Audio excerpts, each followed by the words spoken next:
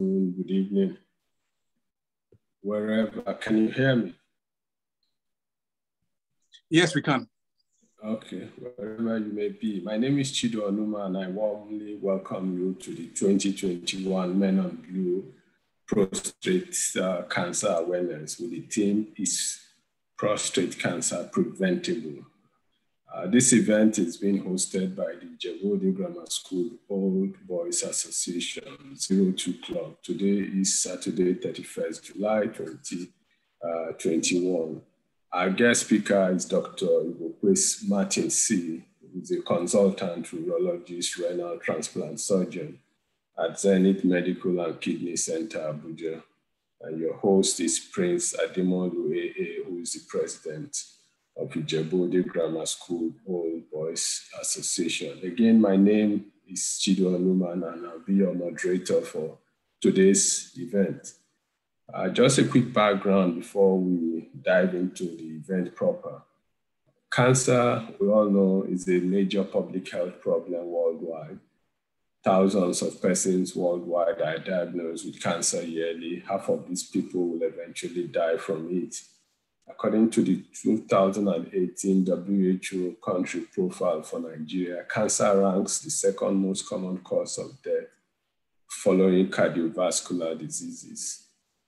Cancer might soon become the number one cause of NCD deaths in Nigeria due to the ongoing population, due to the aging and population growth, increasing prevalence of smoking, excessive alcohol consumption, obesity, unhealthy diet, physical inactivity, as well as lifestyle changes. In Nigeria, cancer leads to over 72,000 deaths per annum, 30,924 for male and 40,647 for female. This number is set to increase, meaning that there are 102,000 new cases of cancer every year. The estimated incidence for prostate cancer is 12%, and estimated mortality for prostate cancer is 13%. Prostate cancer is the third leading cancer death in Nigeria and nothing is said about prostate cancer in Nigeria.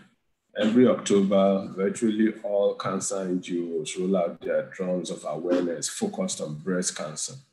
Prostate cancer is always missing, while several men die in silence and pain because their prostate cancer were discovered at late stages. To change the above scenario, Project Pink Blue, with funding support from ACT Foundation, launched the Men on Blue intervention in 2018.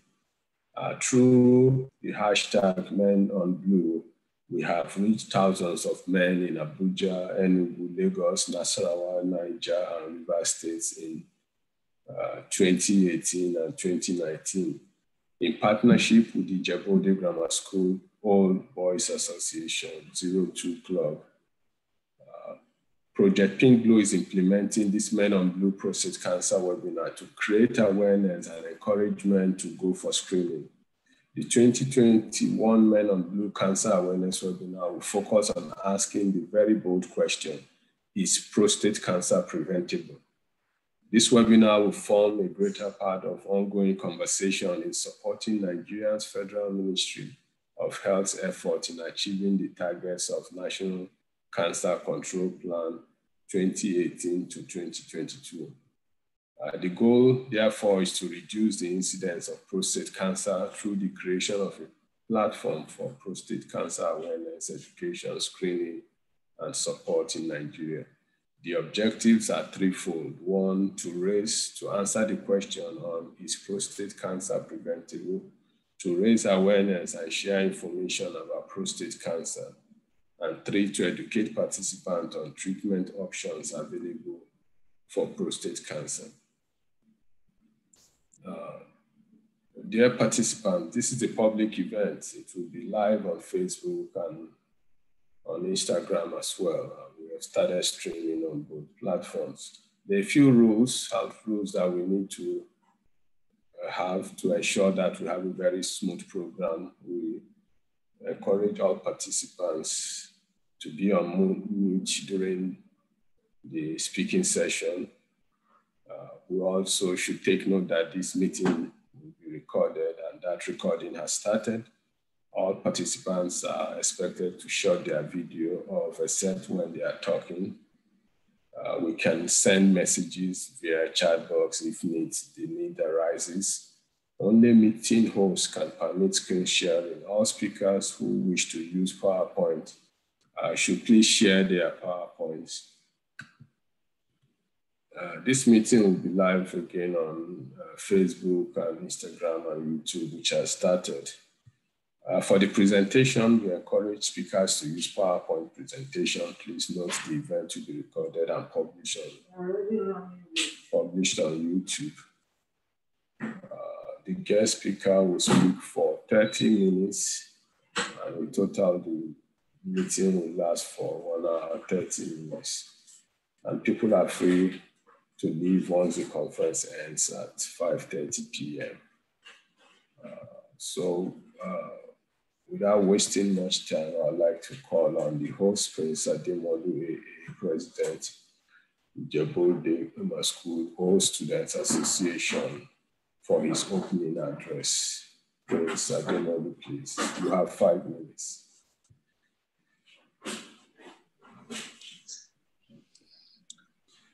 Good evening, everyone. My name is Ademolu Adetokunbo of Club O2, Ijebu Grammar School Boy Association. Well, our school is one of the oldest and prestigious schools in Nigeria. Founded 20th January 1913. Our school has produced numerous great Nigerian sons.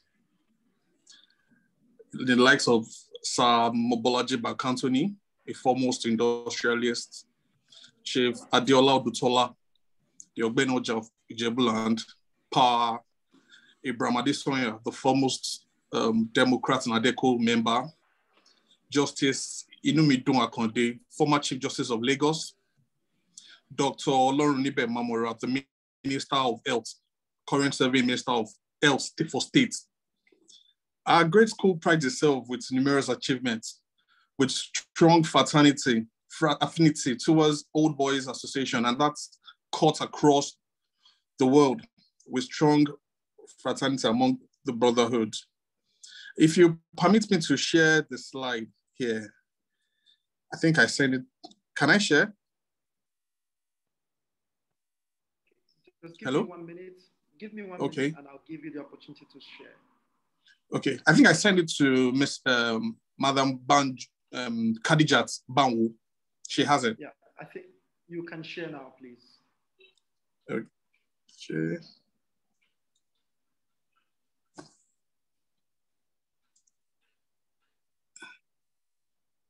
Sorry, just a minute.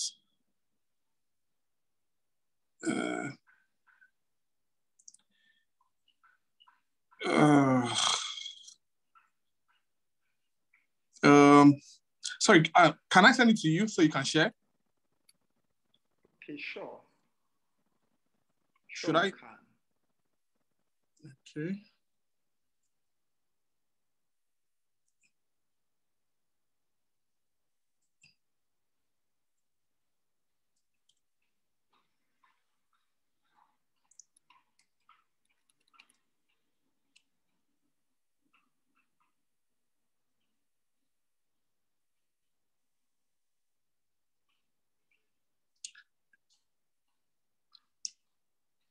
Okay, sent. You can check the chat box right now. It's available there. I'm downloading it. You can go on, sir. Okay. So our school, one of the most famous school. Yes. Slide 2.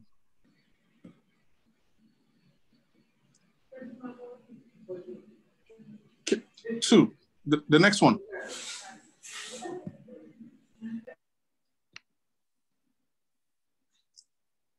So our school, one of the oldest and prestigious school in Nigeria, founded 20th of January 1913. We've produced the likes of Bolaji Bankantoni, Chief Adiola Odutola, Abraham Adesanya Justice, Inumidu Akonde, the former Chief Justice of Lagos, and the current serving State Minister of Health. Okay, the school anthem. Next, sir.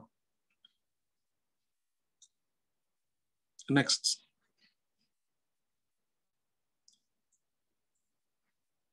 Next.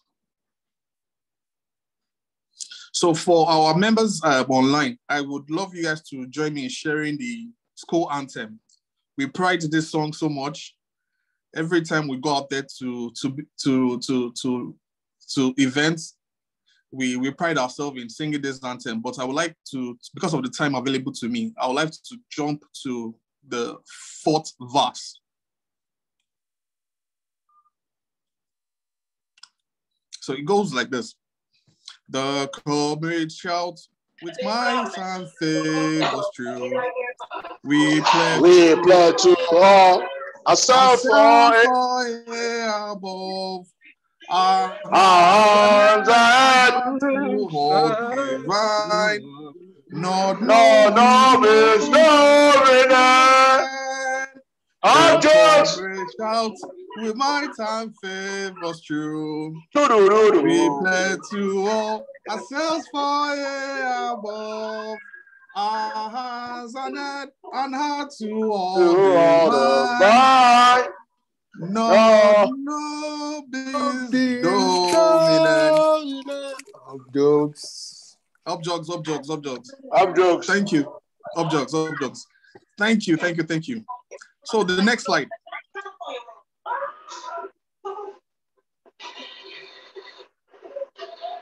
The current leadership of the club deemed it fit to seek better cooperation with knowledge-based NGO to further help in giving health talks that relate to middle-aged men as we grow older. The search led us to partner with Project Pink Blue organization. Having seen their great works across Nigeria and their passion to help millions of Nigerians overcome cancer-related ailments in likes of hepatitis advocacy, breast cancer advocacy, oncology fundraising, cancer therapy. We hope to always continue to partner with Project Pink Blue in the nearest future. Because our school,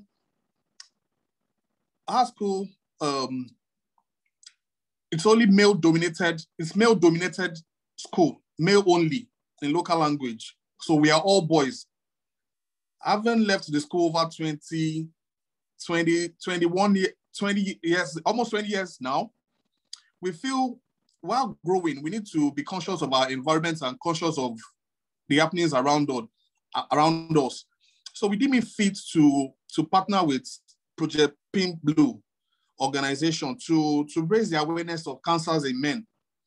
Because while growing up, we all have different form of habits or social lifestyle. And in my wisdom, I feel young male people should be abreast of what is happening around them in terms of health-related matters. So we feel partnering with Project Pink Blue would go in a long way to help raise awareness on cancer-related issues in men, especially. And back. Description. Yes. Back. But yes, we found out that having studied or briefly researched about cancer, prostate cancer itself, and early detection in Nigerian men, research has shown that prostate cancer has become the #1 cancer killer in Nigerian men and constitutes 11% of all male cancers. The median age of patients was around 67 to 71 years old. So in my own conclusion, I feel prostate cancer incidence and the magnitude of this risk in our population may have been grossly understated, underestimated. The clinical prostate cancer in Nigerians may be great as that's noted in the Black men in the United States, which may suggest a common enhancing genetic predisposition. And I'm sure Dr. Chido, pardon my language, sir, Dr. Chido can attest to this, that prostate cancer is a major killer in Nigeria. While trying to conclude and give vote of thanks, I would love to say a big shout out to the organizers, especially the executive director, Mr. Rose Chidibe, for his commitment in making this webinar come to reality. And also to the project supervisor, Madam, I call her Madam, Banwo Kadijat, the project supervisor, for the back and forth email exchange, for trying to moderate and see where we can give and take. And to all stars of Project Pink Blue, I say a big thank you to you all. For some I've not met, I say a big thank you to you. Once I'm in Abuja, I will find time to come to your office and say a big thank you to all the staff, and in particular, the executive director, Mr. Rose Chidibe. And I want to also use this medium to say a big thank you to every participant on this show. I know this webinar will be an eye-opener to the major myths and funny stories we've all heard about prostate cancers in men across the world. Thank you once again. Thank you very much, Prince. Thank you to your club, the O2 Club, for your support for this process. It means a lot to Project Pink Blue, and we hope you continue the partnership. We'll now call on the Executive Director of Project Pink Blue to quickly give us his welcome address. Mr. Nancy C.W. Chidebe is Executive Director of Pink Blue. You have the floor, Nancy. Okay, thank you very, very much, Dr. Chido Onuma. I know many people are not aware, but Dr. Chido is actually joining us all the way from, Toronto, Canada. I'm sure you all will understand the time difference and the huge sacrifice he has actually made to really moderate this very important session. My name is Ron C.W. Chidebe. I'm the Executive Director of Project Pink Blue. I'm really excited about this kind of partnership because the more we're able to continue to leverage different platforms to reach out to different men, the more we are able to reduce the incidence and burden of prostate cancer. I will use this opportunity to sort of, provide a little background about Project Pink Blue and what we do. Project Pink Blue, has been engaged in creating awareness and helping, people impacted with cancer in different initiatives. Every year we organize the World Cancer Day Walk. We organize the Pink October Walk in Lagos. And most of this work usually bring over 3,000 to 5,000 people to walk on the streets of Abuja and Lagos to create awareness. In 2015, Project Pink Blue launched the first patient navigation program with the support from Union for International Cancer Control. And this program at the moment has actually spread to over 7 states across the country. And in 2017, we've partnered with the wife of the vice president to provide screening to thousands of women in Lagos. We also founded the first cancer support group in Abuja with just 9 patients at the moment to have over 98. And in 2018, we've asked ourselves this question, right? We've all been doing a lot of work, especially around breast cancer, cervical cancer, but very little about prostate cancer. And we've had this thing that men are too strong, but to be honest, data has shown that about 15 men actually die every single day from prostate cancer. It's a very serious issue, but in many cases, we don't really pay attention to it.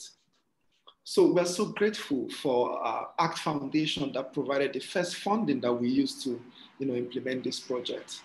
And with that project, we provided screening for about 1,661 men in different communities in Lagos, in Abuja, in Enugu, in Port Harcourt, in Niger, in Nasarawa, and Rivers State. So we're really delighted about this partnership because this partnership has shown that men are beginning to see that cancer is a disease that affects everyone, including men and women and children as well. So Project Pink Blue, we're super, super delighted about this partnership. And we hope that this partnership will continue. We hope to do more projects with you, with your team and your organization. We hope for you to also leverage this program as well to reach out to other men across your network. I will stop here, but I will also want to thank every one of you for joining.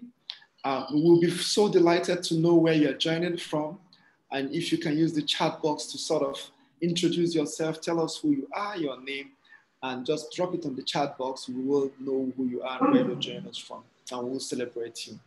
Thank you very much. Thank you very much for that introduction, Nancy.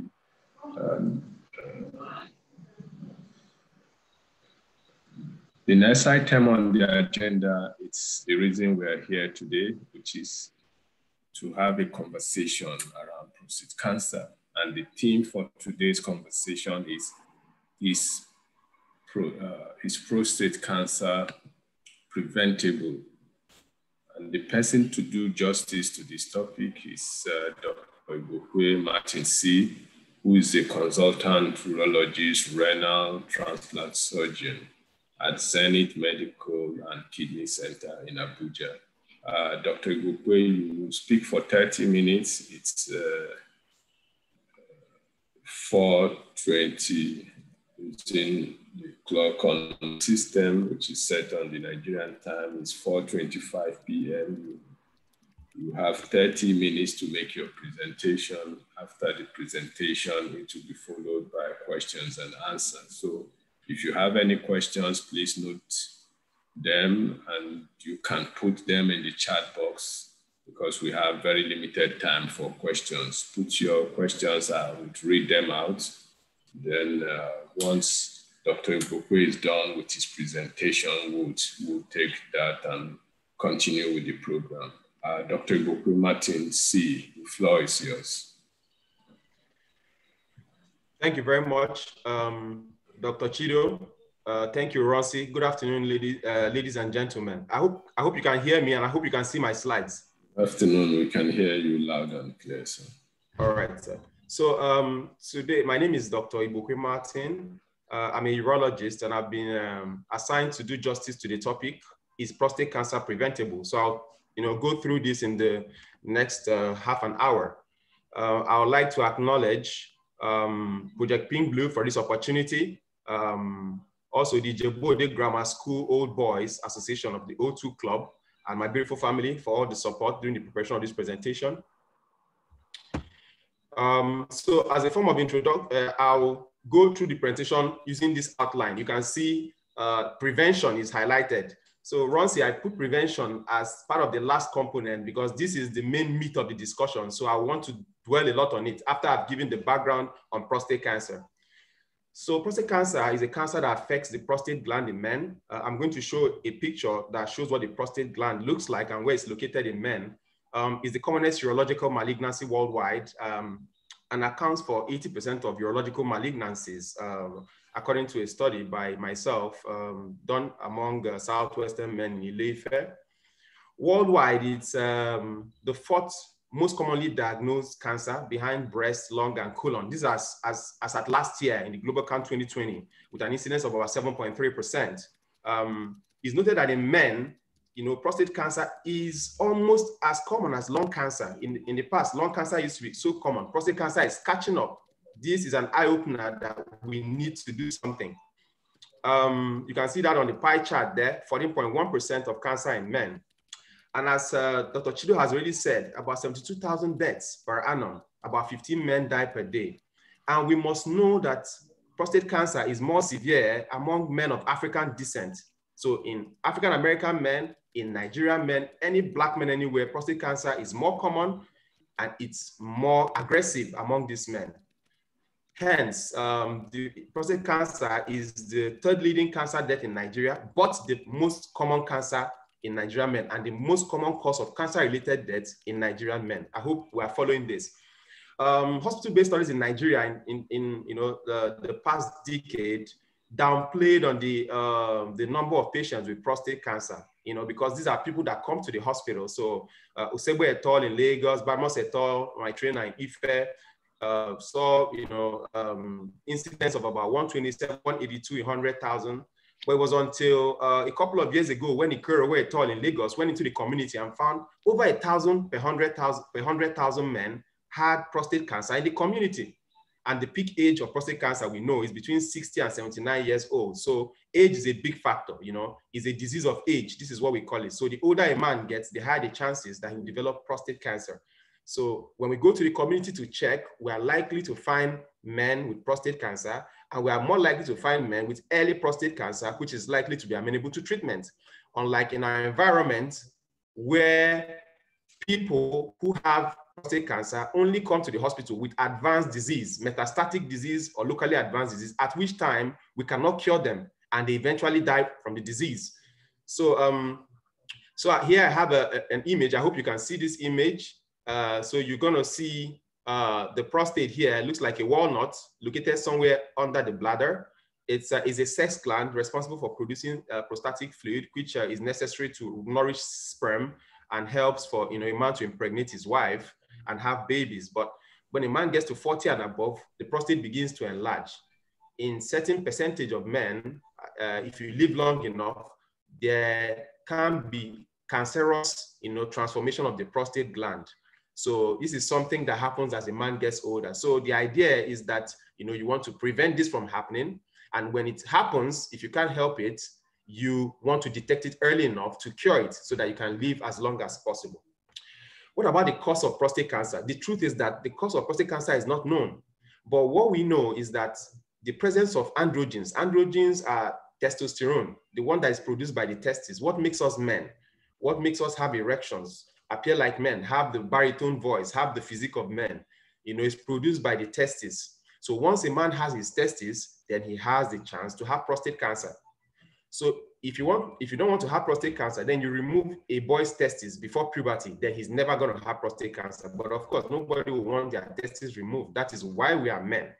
All right. So the risk factors will include age, as I mentioned. So as a man gets to, you know, 60 years and above, he have the higher chances of having prostate cancer. When we see prostate cancer in men 55 and below, these are usually the hereditary forms of prostate cancer, which occur, you know, maybe the father had it or the brother had it. So these are usually the more aggressive forms and they don't survive very long. So usually the more common age groups are above 60 years of age.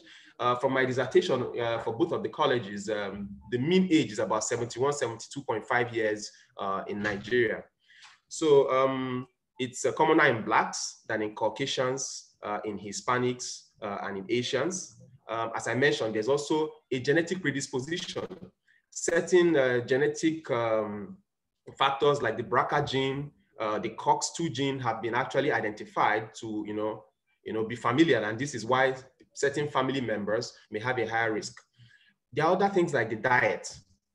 It's known that people who consume high amounts of animal proteins in their diet, high amounts of dairy, milk, cheese in their diet, have a higher chance of developing prostate cancer.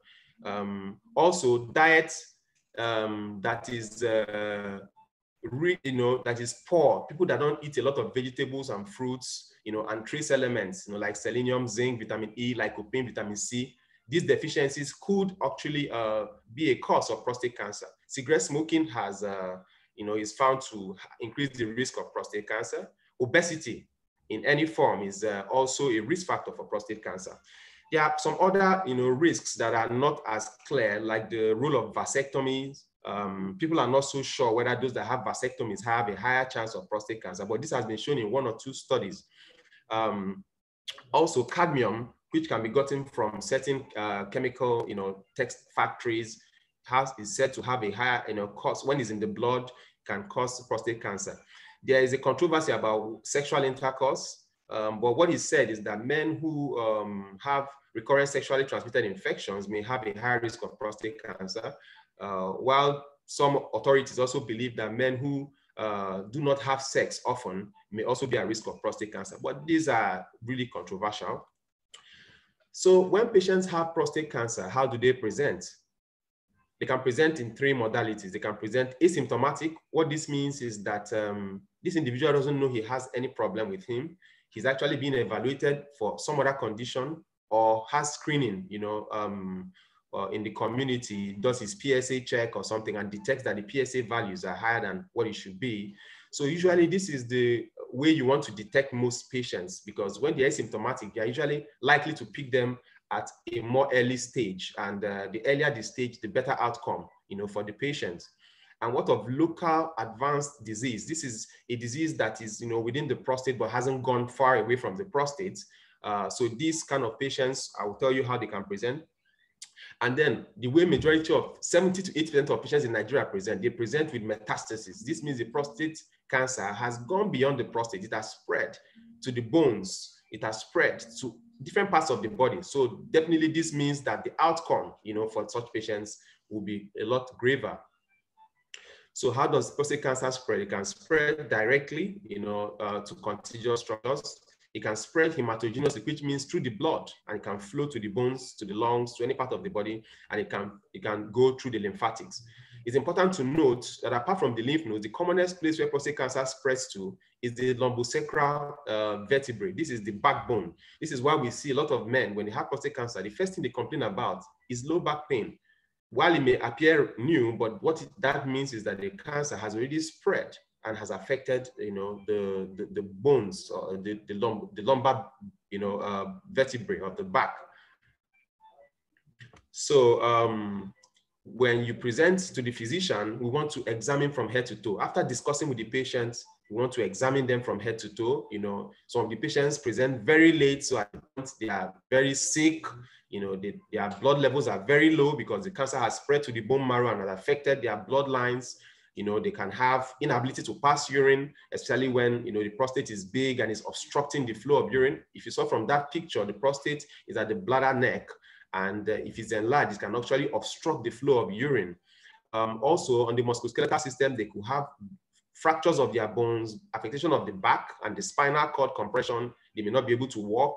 They may not be able to control their physics and their urine, things like that. We want to examine their prostate gland. We do this by sticking our finger in the anus and feeling the prostate gland. There's a characteristic way that prostate cancer feels. And we're able to feel this in about 33 to 40% of patients.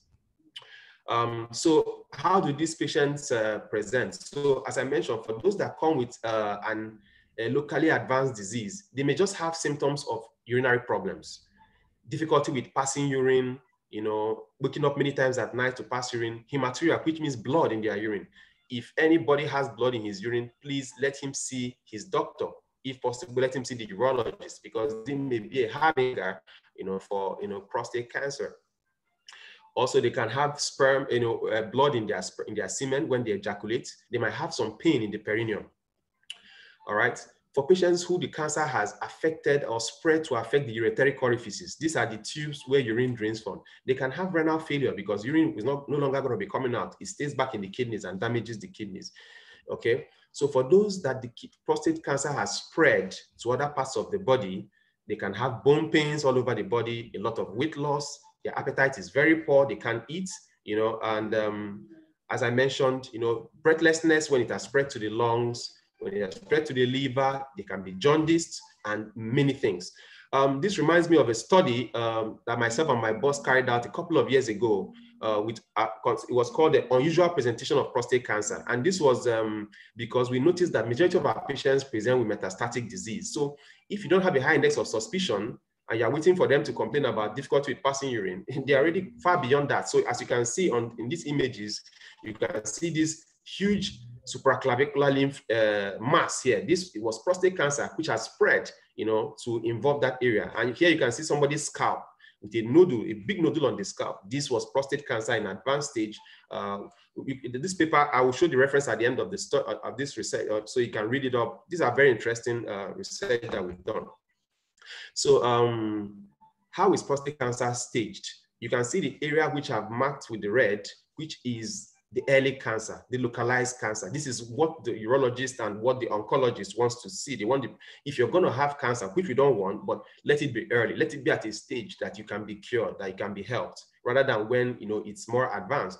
So the TNM staging is the staging system that we use in staging prostate cancer. So you can look at this image here. I'm just trying to show what it looks like when we say the TNM staging. This is the T staging. So you can see the T1 stage where you can have a little lesion in the prostate gland, the T2, and then the T3 when it's already getting to the capsule of the prostate. And of course, T4 when it has gone beyond the prostate, capsule of the prostate. So when this happens, what do? We want to investigate the patients. All right, so we keep on mentioning the PSA, PSA, PSA. PSA stands for prostate specific antigen. This is a tumor marker. We call it the human kallikrein. Is a tumor marker. Is a chemical that flows in the blood, which the discovery of this PSA went so long in helping us make diagnosis. It's something we can check in the blood of a patient. The normal value should be between 0 and 4 nanograms per ml. The higher the PSA value above 4 nanograms per ml, the higher the chance of having prostate cancer. So it's something we can use to screen in the population. We can go in the community and do their PSA values. Those that you have abnormal readings more than 4 should see the urologist so that you can actually check these guys out and identify which of them may have prostate cancer. So the PSA is so important and so crucial in diagnosing prostate cancer. And it also tells us, about how we manage, especially for the physicians. Also, the full blood count, whereas the FBC, want to check the blood levels, make sure they are not too low. If they are low, patient may require blood transfusions. The EIU creatinine, that's what that means. That's the renal function. We want to check the kidney function and ensure that the kidney is working properly. We want to look at the urine, ensure there are no infections in the urine.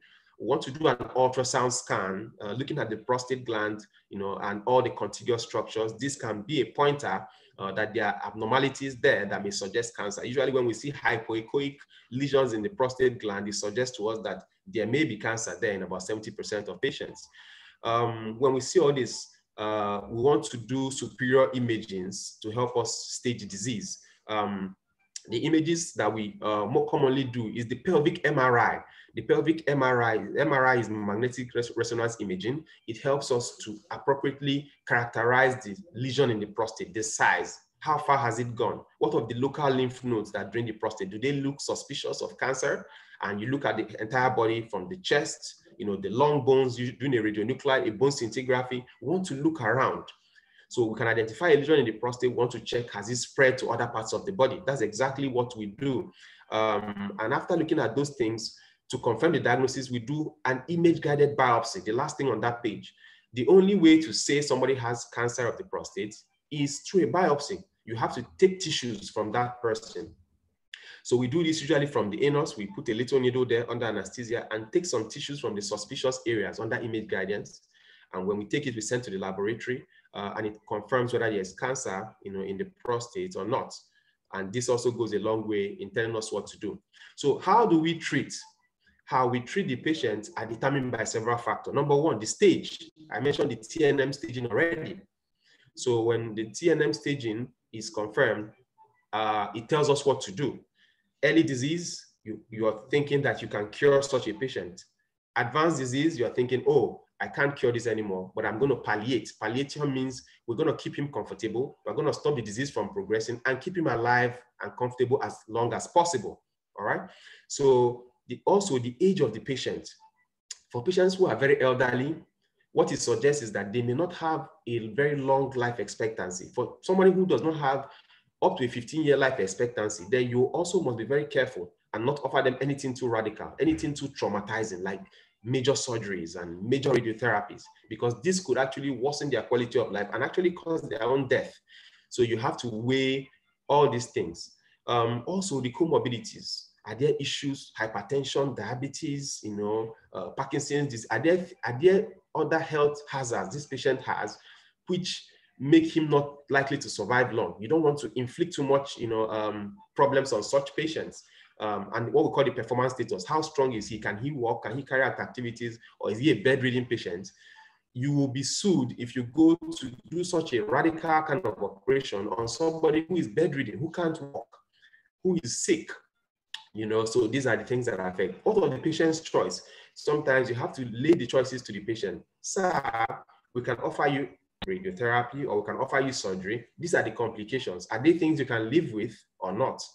For instance, for advanced disease, metastatic disease, we do androgen deprivation. What we call, we try to reduce the amount of androgens, testosterone in their body. Sometimes surgically in the rural areas, they might need to cut off the testes, remove the balls of such a patient. Some men would rather die than have you remove their balls. So you have to be very clear about your plan and get a response from the patient and his family. Is this something that they are comfortable with going ahead with? And finally, the medical facilities and the skills of the staff in the area. In many parts of the country, you do not have medical facilities for radiotherapy, for radionuclide bone scan. You don't have urologists or oncologists. You don't have people that can treat. So this will also affect the way some of these patients are treated in such areas. All right, so I just classified this into two: for the early organ-confined disease and for the advanced, metastatic disease, just to make it simple for our non-medics in the house. So for early disease, we can go conservatively. These are usually for elderly patients. You don't want to do anything too radical. You want to keep on monitoring them and to ensure the disease is not progressing. All right, so we do this through active surveillance or watchful waiting. For those that are younger and fitter, then you can offer them radical prostatectomy, which is a major operation where we remove the entire prostate gland, all right, or radical radiotherapy. We don't need to, in this case, this is done by the oncologist. What is done here is that radiation is, is given to the patient on the area of the prostate with the aim of killing all the cancer cells. So these two are the gold standard worldwide for managing early, prostate cancer with good, satisfactory outcome. If patients are picked early, they can be cured. That is absolutely true. There are also other modalities which are not as common, which are still being tried, like cryoablation, high intensity frequency ultrasound, radiofrequency interstitial tumor ablation. These are still on the experimental stages. They are being done in some Western countries, but the gold standard of treatment, is the radical prostatectomy or radical radiotherapy. Hormonal ablation, I left it at last because in some of the developing countries, they don't even have any of these options. So despite whatever stage they present, they want to do, androgen deprivation. So this is why I left it as the last option there. What for the advanced disease? Our treatment here is usually palliative, as I mentioned. We are here to keep this patient comfortable, pain-free, prevent the disease from advancing, by slowing it down and keeping them alive for as long as possible. We are not going to cure, we're not going to touch the prostate, we're not going to cure this disease, so the gold standard here is what we call androgen deprivation therapy. So these are modalities that we use in reducing the circulating blood testosterone, as I said earlier. So this can be done medically using drugs, or it can be done surgically. So there are drugs that can be given that reduce the blood testosterone levels. It's almost like castrating this person. So when this happens, the prostate cancer, because prostate cancer thrives on testosterone, this slows down the cancer and makes the patient feel a lot better and live, longer. This can also be done surgically by cutting off the testes. It's a minor surgery, but not something any man would like to hear. But this is what a lot of centers in Nigeria offer this to the patients. There are several types of agents that have been tried, and there's also an entity of castrate-resistant prostate cancer, but I will not bore this audience with that. So when we are managing patients with metastatic disease, you have to realize that the cancer has spread. So there are other modalities that you may have to embrace in this management, like radiotherapy. You may have to radiate the prostate, you may have to radiate the bones if they have significant bone pains and things like that, the spine. You may have to give chemotherapy for those that have failed, several lines of drugs. You may have to do a channeling TUR, remove part of the prostate. For those that cannot urinate, you have to use a minor surgery to remove part of the prostate so they can pee freely and be happy. You may need to give copious analgesics like opioids so that they are free from pain. You may need to give drugs like bisphosphonates to prevent their skeleton from fracturing, things like steroids and many others that we do to palliate them. Now we come to prevention, which is the meat of the presentation. Can prostate cancer be prevented? The answer is yes. Well, this yes is a funny yes, because as I mentioned earlier, we don't really know the cause of prostate cancer. What we know is that being a man, having the testes is a risk factor for having prostate cancer.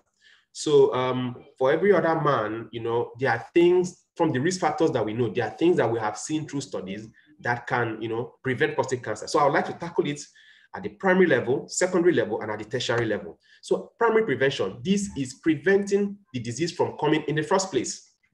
So reduction in animal fat in our diet, increase the vegetables, the fruits, and the legumes in your diet. This goes a long way in preventing you from developing prostate cancer. Also, trace elements like selenium, zinc, lycopene should be, you know, got in our diet. You can supplement, use those supplements. They help us to fight, you know, having disease like prostate cancer. Studies have shown this, you know, and then obesity, you know, is to be fought and avoided at all costs. It has been found that men with body mass index greater than 35 kilograms per meter squared have a higher incidence of having prostate cancer. So this is why you must go to the gym, you must exercise, you must be fit. So I've mentioned here, exercise, very, very important. The more you exercise and keep fit, the lower the chances of having prostate cancer. Also, avoiding cigarette smoking in any form, shisha, you know, marijuana, and all those smoke, they've been found to increase risk of prostate cancer. Limit alcohol ingestion. As I mentioned, study by Ryder et al., which surveyed about 30,000 American men, found that men, you know, who ejaculated in excess of 21 times per month had a lower risk of developing prostate cancer compared to men who ejaculated less than 4 times per month. Okay, so this is not saying you should ejaculate as everywhere you find it, but this was what a study showed, and you know, in a large population of patients, this is why we can't ignore this study. Even though Jimmy Stropoulos in Greece found that it wasn't particularly true in fewer percentage of men. He found out that men who were more sexually active at the older age of greater than 40 were actually, you know, less at risk of prostate cancer. But those who were having a lot of sex at the young age, 21 to 30, perhaps because of recurrent STIs, actually develop prostate cancer a lot earlier. So, you know, these are still controversial, but, you know, things that we should bring to your notice so that we can ask questions, we can do more research to know exactly, you know, what it is, because prostate cancer is a disease that we should, you know, be concerned about. What of chemoprevention? Studies also showed that in a population, when they took 5-alpha reductase inhibitors, these are drugs we use for benign prostatic enlargement. What they do is that they inhibit conversion of testosterone to dihydrotestosterone, which is the active form. So when they gave this drug to the population, it was realized that those that had the drug for some time, you know, had reduced chance of having prostate cancer. So some people thought perhaps it could be a way around, but it was found that those that now developed prostate cancer among them had more severe forms of prostate cancer. So this is why you see that nobody will routinely give such drugs to people in an environment or in a community. Secondary prevention. This means, you know, reducing the burden of the disease through population screening and identifying preclinical conditions. So this means that there is a role for advocacy. Going to the community, giving health talks for them to know what prostate cancer is, screening them so that those that you may find early, you get them in and give them the treatment they deserve. This is also part of prevention. Most people don't know, they think it's just primary prevention.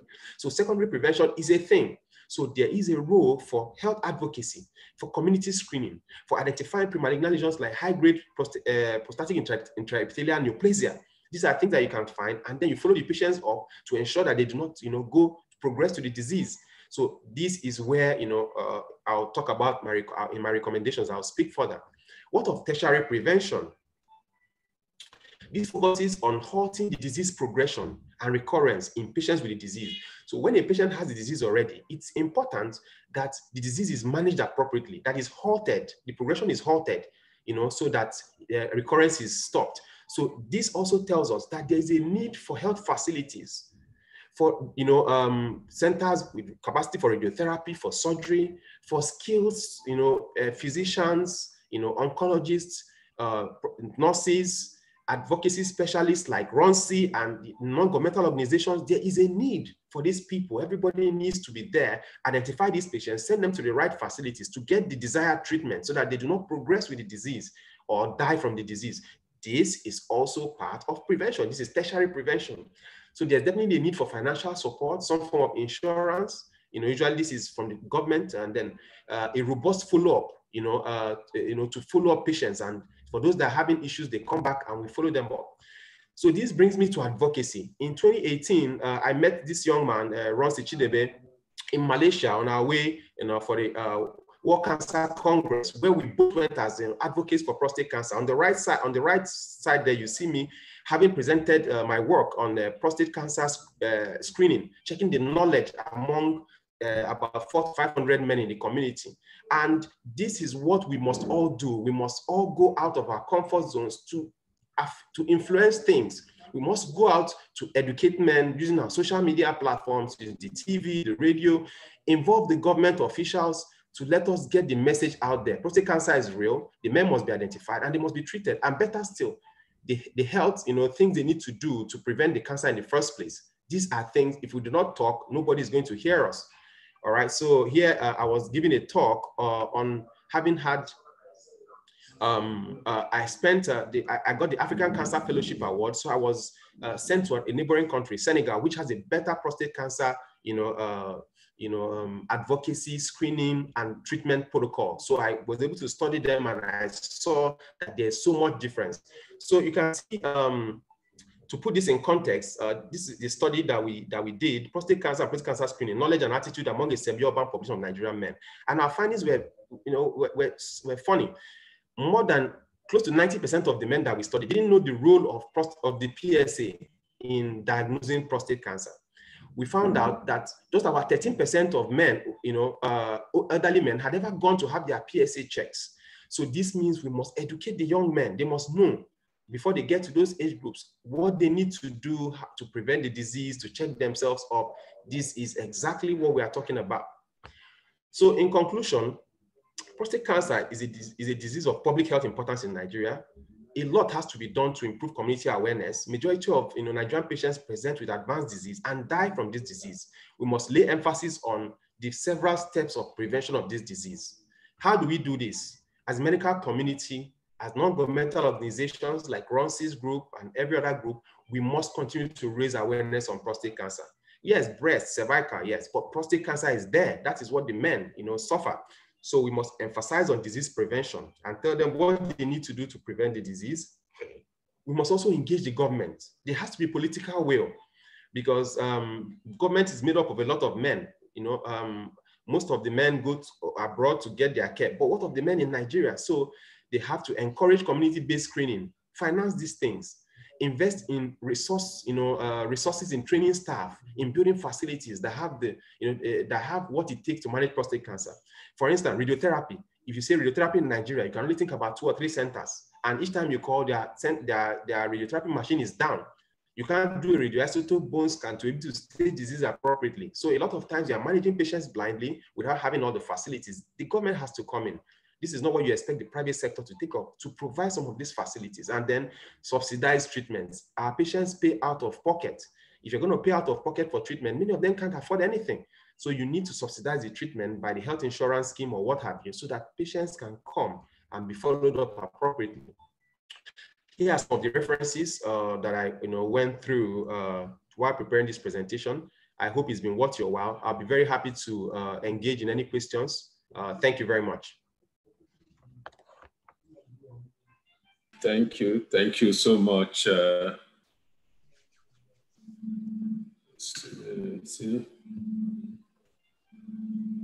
hope you can all hear me. I can hear you yes, perfectly. Clearly. Okay, thank you very much, Dr. Ijebu Martin C, for that packed presentation. There were so many takeaways and the questions have started coming in. I wouldn't attempt to summarize your presentation, just to highlight a few points. And I think the bottom line, and that's the reason why you are here, you answered the question: is prostate cancer preventable? It's preventable, and it's cheering news, and it's good to know. Just a quick outline, maybe for those who are just joining us. Dr. Ijebu Martin C, who is our guest speaker today, is a consultant urologist, renal transplant surgeon at Zenith Medical Kidney Center in Abuja. And he spoke on the topic, is prostate cancer preventable, sorry about that. So we know from his presentation that prostate cancer is cancer affecting the prostate gland in men. He said it's the fourth most commonly diagnosed cancer and the third leading cancer death in Nigeria. And the peak age is between 60 to 79 years. We are all gradually inching towards that. I'll throw the floor open now for questions. I think the way we'll go is people can raise their hands or send questions in the chat room. Maybe we take 2-3 questions, he responds then, so that way we can collate other questions as we go along. There is a question somebody dropped earlier while you were speaking. Maybe you take that first, or you note that while we'll see if there are other questions. And if there are questions, I would like to, those who have made this possible today and talking about that will be Prince Ademolu, AA, and his organization, the Ijebu Association, O2 Club. If he has any question now, I'll give him the right of first refusal, as the politicians say. And so the question I have here is talking about, just let me try to put it in the system. Is there any correlation between having multiple female sex partners and prostate cancer? Then there is a second question. It's not very clear to me. I'm trying to rewrite it, but I'll just read it the way it is. Secondly, should a man not in capital letters be sexually active despite the fact the man is married? Is such a man at risk of being diagnosed with prostate cancer? Then let me go back. Can I take the two together? Yes, you can answer that, this first set of questions while we look for, while we go on. Yeah, so correlation between sexual intercourse and prostate cancer. So as I said, studies, like there's a study from Jennifer Ryder, which actually found that men who had more sex in the excess, that ejaculated in the excess of 21 times per month, had a lower risk of developing prostate cancer. So definitely there seems to be some form of protective mechanism, that ejaculation causes. There have been postulations to this regard, which I've researched severally. And what is believed is that the more a man ejaculates, he relieves the prostate gland, of the prostatic fluid there. It doesn't remain static. So usually some of the carcinogens, these are chemical compounds that may contain cancer, things that can cause cancer. We eat a lot of junk food and things. So usually if a man ejaculates often and relieves the prostate of, the prostatic fluid, then those carcinogens don't have a long time to perpetrate their effect and cause inflammation on the prostate gland. These are, hypothetical. I also mentioned that there are also studies that have suggested that recurrent sexually transmitted infections cause recurrent inflammation of the prostate that can lead to cancer. So, but having sex doesn't necessarily mean you have to have STIs. So if you're, your partner who is your wife, and protected intercourse, and all that, then that should be fine. So, but this is what I can say as regards what research has said on this topic. Okay, thank you very much. The next question, it's an alarm bell, more or less. Alice, I think the person is referencing your presentation. Just that, I think what we might need here is more of clarification. Early sex, prostate cancer could lead to. Early sex, prostate could lead to prostate cancer, while little or few sex can also lead to prostate. Men are really in big trouble. I think, you spoke about that. Maybe you provide some clarification.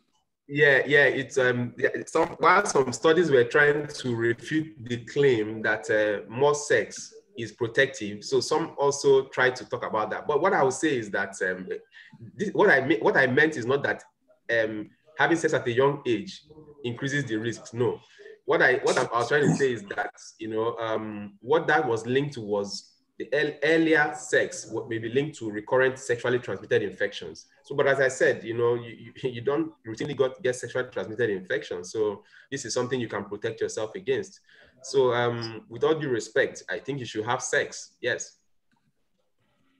All right, thanks for the clarification. Then there is a question about age. At what age range can someone go for PSA screening? Then, okay, so this is quite controversial, but but we agree that from 50 years of age is acceptable that every man should have his PSA check yearly from 50 years of age. For those men who have high risk of prostate cancer, these are men, you know, who have, you know, someone that has died from prostate cancer, like a first-degree relative, 3 or more first-degree relatives, who have had 3 generations of their family, you know, having prostate cancer, you know, or who have had a family member having prostate cancer at the age of less than 55 years. Such men should begin by 40 or 45 years old to have their annual PSA checks. Okay, let me ask this question. Now that you mentioned people who have some history, family history of cancer or prostate cancer, perhaps, what are the odds that if your father had prostate cancer, that the sons, let's say he has 3 or 4 sons, what are the odds that any of these sons would have prostate cancer? So for us to say that it's hereditary prostate cancer is not just one family member. Usually it's 3. Is like a rule of 3. 3 family members would have had a history of prostate cancer before we see it in someone. We say, oh, this is hereditary. Number 2, 3 generations, like a grandfather, father, and son having prostate cancer in 3 generations. And lastly, if you have, you know, one person in the family having it age less than 55 years. So this now belongs to the group of hereditary prostate cancer. And this accounts for about 5 to 10% of prostate cancer. It's not very common. Most of prostate cancer that we see are sporadic. This means that there's no identifiable risk factor. Do you understand? So there's no identifiable risk factor. So, but if an individual's parents or father has prostate cancer, definitely studies have shown that he has about 1.5 to 2 times the risk compared to the general population. So this is why such a person, you must be, you know, up to date. You must be aware and, you know, be close to your urologist, start your PSA checks at the right time, just to be on the safe side. It doesn't necessarily mean you're going to have it, but you're at a higher risk than the general population. Okay, just quickly again, addition. So is there like a terminal age, for want of a better word, like if you cross this threshold, say 80 or 85, there isn't then the possibility of, and you don't have it, you are not likely to. Is there anything like that? No, sir. As I mentioned earlier, let me give you the context. Prostate cancer is a disease of age, all right? If you check 80 men, or rather, if you check 100 men who are 80 years of age, about 80% of them are likely to have prostate cancer. If you check on 100 men who are 90 years of age, about 90% of them are likely to have. So the older you are, the higher the chances you're going to have prostate cancer. However, the older you are when you develop the disease, the more benign it is, the more we are not worried about it, the more you are likely to die with the disease rather than of the disease. You know, I have a grandfather who has had prostate cancer for more than 20 years. He's 105. He just walks around and all that. So the older you are, diagnosis. Why is that so? That is the biology of the tumor. It's usually a more, you know, because it's a disease of age. The older you are, the chances that you have cancer is more, but usually not an aggressive type. It's a degenerative. It just has occurred with age. So this is why we select what you do for them. You can't grab a 100-year-old man and start subjecting him to various types of surgical procedures when you know that it's not likely to be anyway trouble him. Do you understand what I mean, sir? So this is the context, sir. The older you are, the higher the chances that you're going to have it. But that doesn't worry the specialists, because we know that the older you are, the higher the chances that you're not going to die from prostate cancer. Thank you. We have a question from a lady, and it says, I'm a breast cancer survivor. I want to know if my 2 sons are at risk of prostate cancer. And if yes, what can I start doing now to support them? For my daughter, I have vaccinated her against HPV. Very fantastic question. So your sons don't have a high risk of prostate cancer. However, I must mention, if the breast cancer you have is as a result of a genetic, abnormality, especially what we call the BRCA1 and the BRCA2 genes. If you have mutation in those genes, if that is the etiology of the breast cancer, this accounts for about 5 to 10% of breast cancer. Then that similar genetic is also been found to be a cause of, prostate cancer. Is a genetic predisposition to prostate cancer. So, but I'm very sure that because majority of our women, 90% of them also come with sporadic breast cancer. It's not related to genetics, it's not related to anything. So the chances that your sons may have prostate cancer is very slim. But in our country, we do not do molecular studies into the etiology of disease. So it's very unlikely that we've gone as deep as identifying the tumor biology of the breast cancer. Is it related to the BRCA1 or BRCA2 gene, mutations? So this is why one cannot say it, as strongly, but you have a small percentage risk for them having prostate cancer. So as I said, by the time the boys are about 50 years of age, which is a long time, because the way you mentioned they are young boys, they should, inculcate safe, best health practices, or rather, as soon as they are young men, let them have this, as we said, a lot of fruits and vegetables in their diet. Just teach them the healthy way of life, and you'll never be wrong. Okay, thank you very much, sir. The next question says, now that age is a major factor, are there any supplements you can recommend for proper prevention of prostate cancer in later age? Well, yes, if one eats foods rich in some of the trace elements I mentioned, apart from the fruits, vegetables, legumes, we talked about lycopene. Lycopene is present in tomatoes. This is something that is very protective against prostate cancer. Talked about selenium, zinc, vitamin C, and vitamin D. These are, supplements that are very healthy, and protective against prostate cancer. So if you can inculcate these in your diet, this go a long way. Even though studies have not been very clear, there's a trial we call the SELECT trial, which was carried out in Netherlands. Over close to 40,000 men were given supplements of selenium and vitamin E, and they didn't really find much of a difference. However, some part of that study found that, perhaps, the risk of prostate cancer may be slightly reduced when men, have more of these trace elements in their diet. So I think it's safe to have, some supplementation of trace elements like selenium, zinc, vitamin C, vitamin D, vitamin E in diet. Okay, we move on to the next question. Somebody's asked, can HPV in men, which causes penile cancer, also enhance the growth of prostate cancer? And then what if there are no symptoms of the former in a man? Doesn't make it a risk of the latter? What if there are no symptoms of the former in a man? I guess what they are trying to say, does it make it a risk of the latter? Not sure if you got the question. Yeah. So that HPV. Yeah, so I know I've come across one or two studies on that, but this is not a common etiological factor for prostate cancer. HPV, which causes penile cancer, I totally understand what you mean, which can be contracted from women, because this is a major cause of cervical cancer. So it's not been found as a major risk factor for prostate cancer. So I think you're safe. Do we have any more questions? We still have about maybe 2-3 minutes if there are any questions. Yes, doctor. Can I speak? Yes, sure. Okay, thank you. Thank you, doctor. I want to ask, in our local palace, people always look for local ways to treat ailments. Has there been any research as regards maybe our herbs, our local content, reducing the risk of the cancer? And two, would one go through radiation, like therapy, the radiotherapy kind of solution to cancer? Because I know cancer will be treated by radiation? Thank you.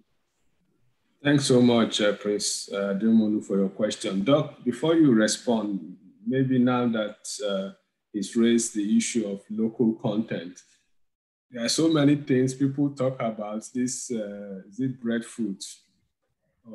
There are so many things. Maybe tell us what you know so that we just stick to that, because there are so many things we don't know which people are recommending. And I'm not talking about the roadside herb sellers. I'm talking about people telling you, blend these fruits, sieve it, drink it. What do we know? Thank you. To be honest, sir, I don't have a clue, because, you know, the more you read or the more you see these things, the more confused you are. So there are all sorts of, you know, articles everywhere concerning, you know, fruits and, you know, natural occurring substances that can be protective. What I can say is that, of course, we're not talking about Agbo. Mr. Prince Tokumbo, not Agbo, because men, the way they are drinking Agbo these days, Agbo is not what we are talking about. The natural products like soursop, you know, garlic, celery, and things like that, which is what people are doing. Onions, you see people drinking onion juice, and, you know. So what I would say is that ideally, the way God has created things, if you eat a healthy amount of, you know, the healthy stuff in your diet, a lot of fruits, vegetables, salads, rather than all the chicken and the beef, pork, all the things we like to eat more of, then you're likely to be safe from this disease. So my own advice personally, and what I practice, is go out of your way to get the extra vegetables, to get the extra fruits in your diet, you know, soursop, you know, the purpose, all those. Let that be a major staple in your home, you know, and cut down on the, you know, industrialized stuff, the chicken and the beefs and all that, as much as possible. This is my advice. So I'm not going to say grind onions, eat ogo, that's it. So this is it. This is my submission. And as regards the supplements, you will find that if you stick to a diet rich in fruits and vegetables, you're going to also be able to avoid deficiency of some of the trace elements we mentioned, like selenium and zinc and vitamin E and vitamin C, because they are so rich in the vegetables and the fruits. So this is my submission. I didn't get clearly what you meant about radiation. I didn't get the question. Thank you. I mean about, you know, cancer. Most cancer-related ailments is treated by chemotherapy. And chemotherapy is also could be tend to be through RV rays, ray light also, which also leads to radiation in the skin and the body cells. That's what I meant by radiation, the chemotherapy type of treatment. Okay, so you are talking about radiotherapy. So what are you saying? That is if an option of treatment for prostate cancer. So what do you want to know about that? It's an option of treatment for prostate cancer. And yes, if I understand, is it that he's asking to see whether radiation itself can then cause, if one is exposed to radioactive conditions, let's say you do X-rays a lot and things like that. Yes, thank you. Yes. Okay, the 95% of prostate cancer, the histology is what we call adenocarcinoma. Adenocarcinomas are not caused by radiation and things like that, X-rays. It's not known to be a cause of prostatic adenocarcinoma, no. So it's not having X-rays or something that is not known. That is more linked to skin cancers, you know, blood cancers and things like that, rather than prostate cancer. Okay, thank you so much. I think we'll leave it at there, but before you go, Doctor, just one last question. Somebody is thrown this out to ask how obesity, can you explain how obesity is a risk factor in prostate cancer?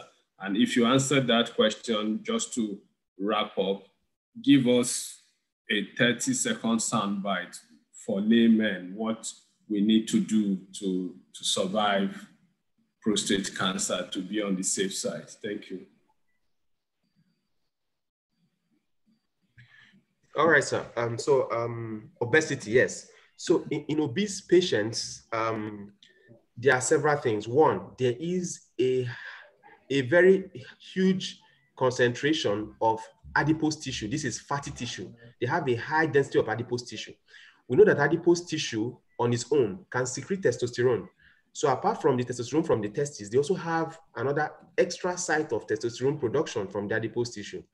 Adipose tissue, the fatty tissue, also produces estrogen, which is the female hormone. This is why you see men that are fat, having a lot of breast and things like that. The body type now looks more feminine. So these, among others, are extra testicular sites and hormonal interplay can increase the risk of them developing prostate cancer, as studies have shown.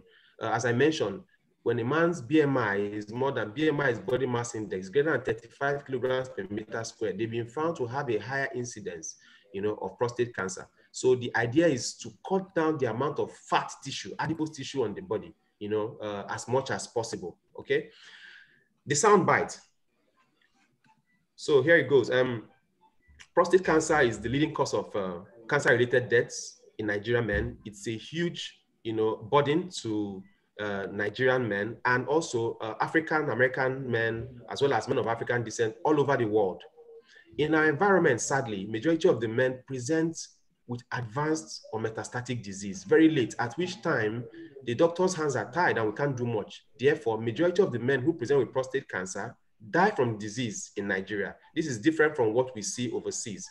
So the idea is, one, for us to prevent prostate cancer from developing by living a healthy life, eating a lot of fruits, vegetables, legumes in our diet, cutting down on carbs, on animal proteins and dairy products, by exercising, by cutting down our weight. Obesity is bad, cutting out cigarette smoking, alcohol ingestion, and other things, by having sex frequently. And also, we also have to have a good habit, a good health-seeking habit. Advisably, from 50 years of age, every man should consult their urologist to have their annual screening check done by having their PSA checks, rectal examination, and ultrasound done yearly, so that peradventure they have this disease is picked up early at a time that they can be cured. Also, finally, all our voices are needed to be lent to this discourse. We should talk at our workplace. We should let them know about prostate cancer. They should make research. People should know that there's a disease like this. And the more we talk about this, more likely we are going to be able to have better outcome from this disease in Nigeria. Thank you. Thank you very much, Doctor. Before you go, you mentioned alcohol, and the drinkers among us are concerned. Some of us who enjoy our alcohol. Alcohol is a risk factor in prostate cancer. Somebody threw this question, and I just thought we should answer it. It says, please, how many bottles of beer or glass of wine would you recommend? Sir, we are together. We are together, sir. It's not only you. We are together. So, I think the idea is moderation. Is moderation. So, what we normally advise is for every man is to have less than 2 units of alcohol per day. Less than 2 units of alcohol. So, a unit of alcohol is, or some say less than 60 grams of alcohol per day. So it may be difficult for the layman to calculate what all this means. But what this means is you don't want to have more than 2 glasses of wine per day, or 2 beer mugs of beer per day, a shot of whiskey per day, and things like that. That is the way it's measured. But this is what is written in the books. But I will say, everything is sense. You have to be, think for yourself, and avoid things. So wine, of course, red wine and white wine and things like that are actually a lot safer than beer, which has a lot of, things that can cause erectile issues, and gin, which can cause a lot of damage to the liver. So I normally recommend for my clients, wine twice in a week, and that's good enough. Of course, this is, I'm not an authority, but it's just thinking that you don't want to push your body to the limit. You don't want to wait and see what happens. We can start now to live healthy, and that's it. Thank you so much, Doctor. And I hope to consult you when next I'm in Nigeria, just to generally discuss about this very important topic.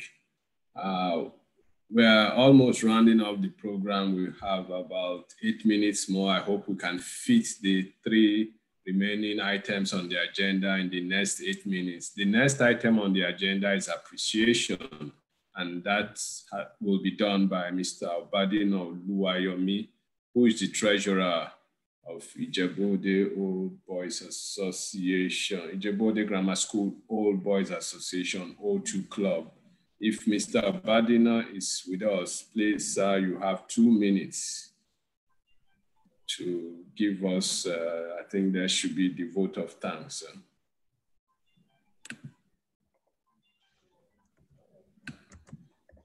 Do we have Mr. Obadino?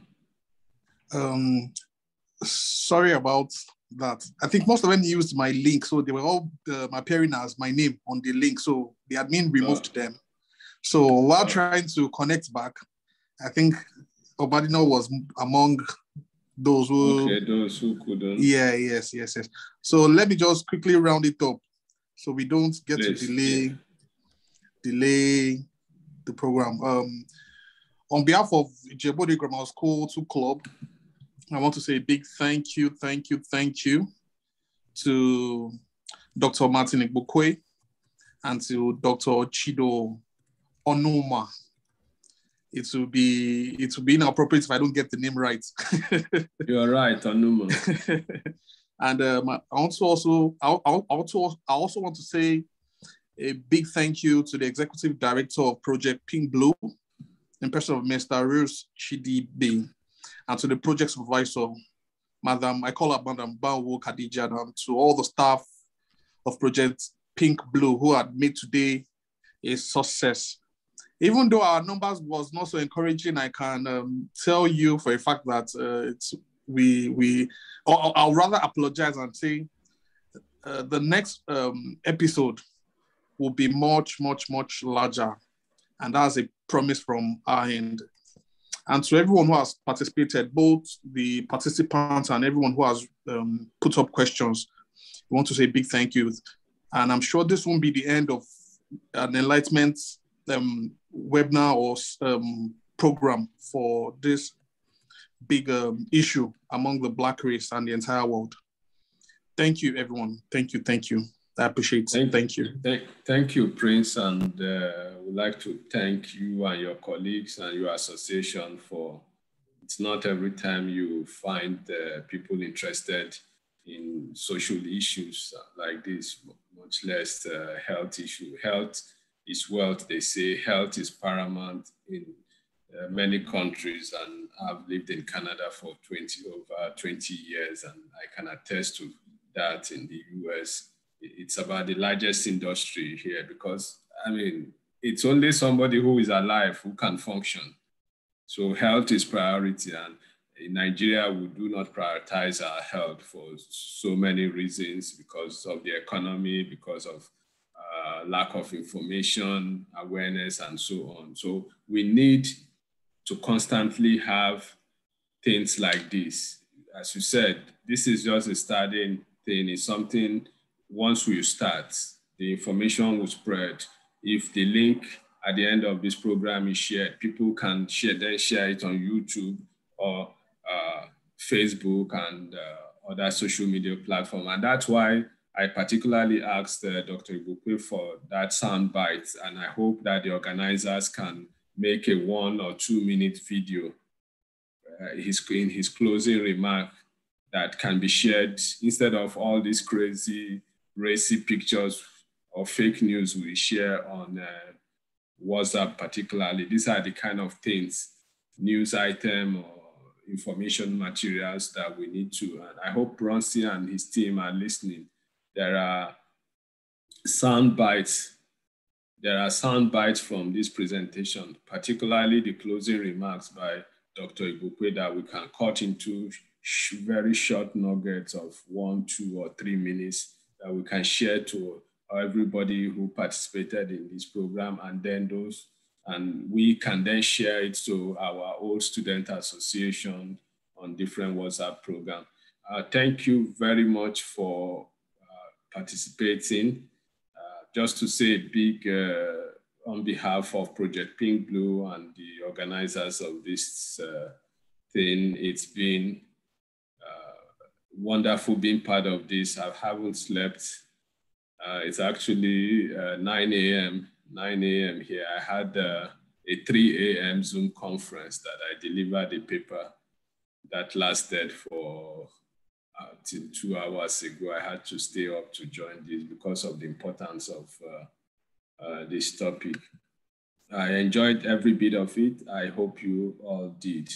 So the remaining few minutes we have, there is a group photograph with projects, the pink, blue cap and shirts. I don't know how that's going to happen.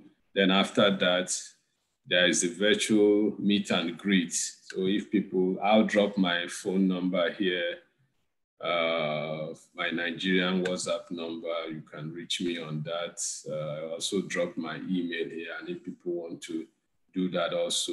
So I'll quickly hand over to Ronsi then. Unfortunately, there is no item 7 on here. I don't know what's going to happen. We will do that next time, sir. What Zoom is causing, they have conveniently now removed that from, as they tell us that history has been removed from our school curriculum, which of course is not correct, but it's like Zoom has led to the removal of item 7 in the discussion. So yeah, thank you very much. I hand the mic back to Project Pink Blue and team if there are any closing final things to say or do, let us know. Thank you very much.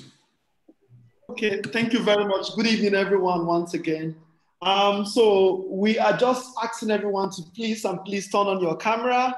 If you can turn on your camera, that would be very helpful. We want to take a group picture. If you have a blue t-shirt, wear it. If you don't have a blue t-shirt, if you have anything blue on your side, just try and put it around your neck or somewhere just to ensure that we all are looking blue, you know. And we're going to help us please turn on your camera so we can see you. If you don't have blue, anything blue on you, don't worry. We can manage, you know, how you look. But if you have, try to get it around you. If you don't, just try to get something blue around your neck. I will show you what I'm putting on. I intentionally just did it so that everyone will understand that we just want something blue on you. So you can see my blue stuff, right? So the reason is because prostate cancer is represented with blue color. So everyone that have joined us in today's meeting, you know, in partnership with the Ijebu Grammar School. So it's a Chelsea fan. Sorry to cut you. Well, that's an important remark. I don't know if we have Manchester here. Please go on. Sorry, I didn't mean to interrupt. So, oh yeah, you can see Dr. Martin has actually picked up his blue bottle water. Yeah. So I can see many people are struggling to get something blue around them. So please do that and then we can take the group picture. Ogunde is struggling to get something blue. Oh yeah! Yeah. So if you can still turn on your camera, that would be very helpful. Puma, we can see Puma, Rashid, and Shitu, Gloria, yes. So if you can turn on your camera, we can do the group photograph. I will probably give a few more seconds. Yeah, Tokumbo is here with his blue, I think that's an ivy or something. Yeah, and you can turn on your, you can turn on your voices, you can unmute yourself. This is the time to just kind of talk over each other. All right. I have a blue pillow.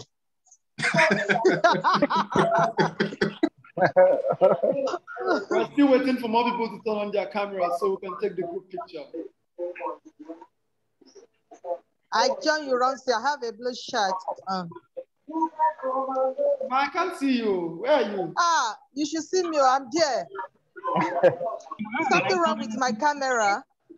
I can see you. I can see you. I was just trying to pull your legs. Why will you say you can see me with my blue shirt?